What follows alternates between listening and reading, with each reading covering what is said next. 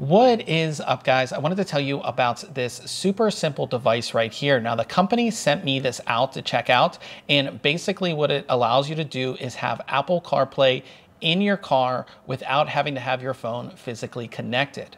Getting this device set up is extremely easy. So this is how I would normally have my phone. I'd have to have it connected to this cable and of course plug in to the USB port in my car.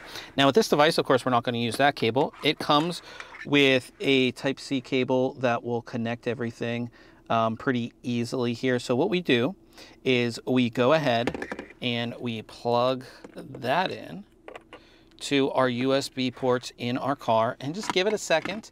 And up on the screen here, it will eventually be recognized.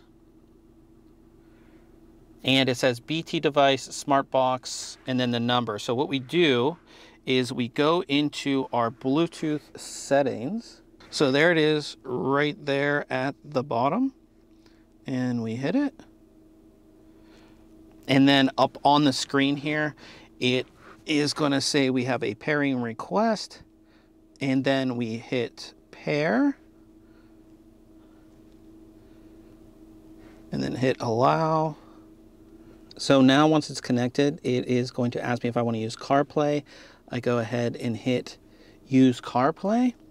So now CarPlay has shown up on my screen. And like I said, I am completely not connected. This is all going wirelessly Bluetooth through my phone. This, acts just like Apple CarPlay would. I can see everything. I can scroll through my apps pretty easily. If I wanted to go to Spotify and maybe listen to a podcast, I can go ahead and do that. It works just as if we were physically connected, but of course we're not physically connected.